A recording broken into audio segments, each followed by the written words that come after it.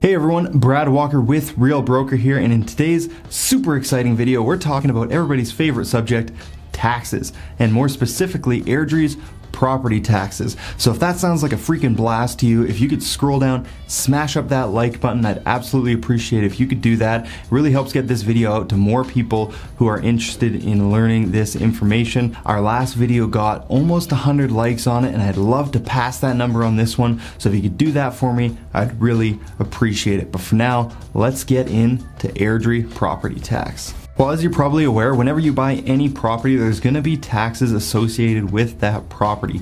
Now, luckily for us here in Alberta, we don't have any land transfer tax for when you're buying a property, so we don't have to worry about that, but we do still have the yearly property tax for the municipality. So what we're going to do for this video is we're going to go through that property taxation timeline here in Airdrie to give you an idea of each step, what's involved, and just the process throughout that taxation timeline. So we're going to start now at the very beginning of each year. So we're looking at January. The start of the year is when the process starts, and it starts with your property assessment. Now, when you own property in the city, you're going to get this every year, either at the end of January or early February. You're going to get your city assessment in the mail. It's really a general approach by the city. They use a mass appraisal approach when doing these assessments, which gives you a very approximate value for your home, and it can vary quite a lot from your actual current market value. Some factors that they're going to use when determining these appraisal values is going to be the location, the size of the lot, the square footage of the home, the year it was built,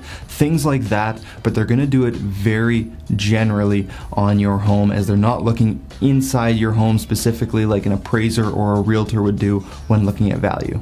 Now, once you've received that assessment in the mail in January or February, you've got a 60-day period about till the end of March to get in any complaints or disputes that you have for your assessment. Now, if your assessment is lower than you think it should be, do not say anything, because that just means you're going to pay less taxes. But if your assessment comes in way higher than you think the value of your house is, that's when you might want to dispute it and get it to be a lower assessed value if you can. So you have until the end of March to do anything with your assessment in that regard, and then the City Council takes April and May to determine what the tax rate is going to be for the upcoming year.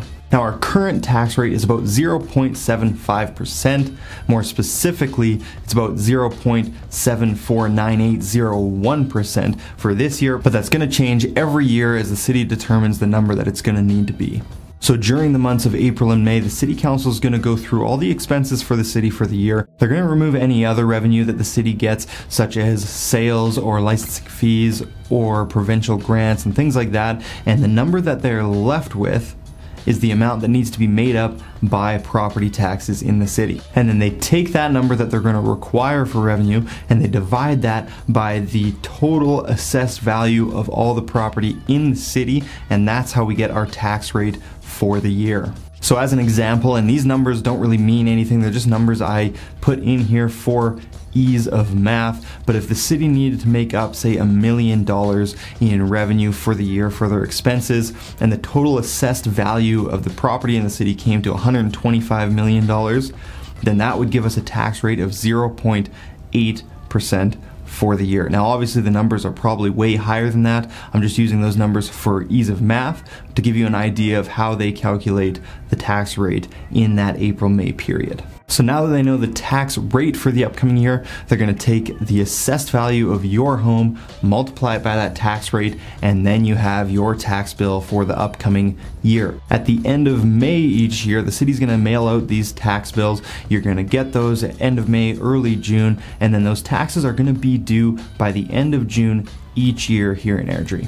Well, and that about completes our timeline for our property taxes. Now, you have a few options when it comes to that tax bill. You can pay it in a lump sum each year in June, or you can pay it monthly, either through your lender, you might be able to do it, or you can do it directly through the City of Airdrie. And if you do it through the City of Airdrie, they don't charge any upcharge for doing it monthly. They just break it down how they need to, and you pay at the end of each month right from your bank account.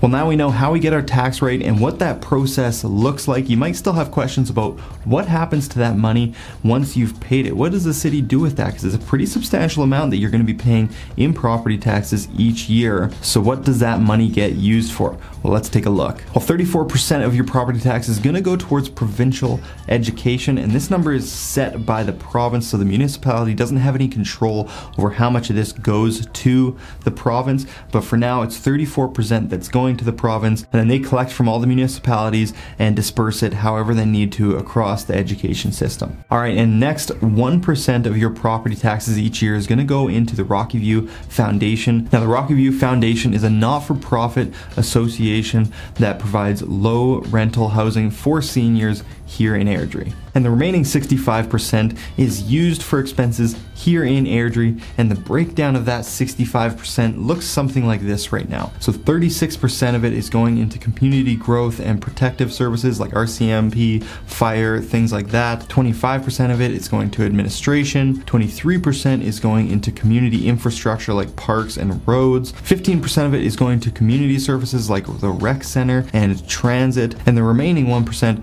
goes to council. All right, well, that about completes our breakdown of Airdrie property taxes. If you're still awake and you learned something from this video, scroll down, hit that like button again, and also subscribe to the channel if you want to stay up to date on all things Airdrie and Airdrie real estate. And again, my name is Brad Walker with Real Broker, and we'll see you next time.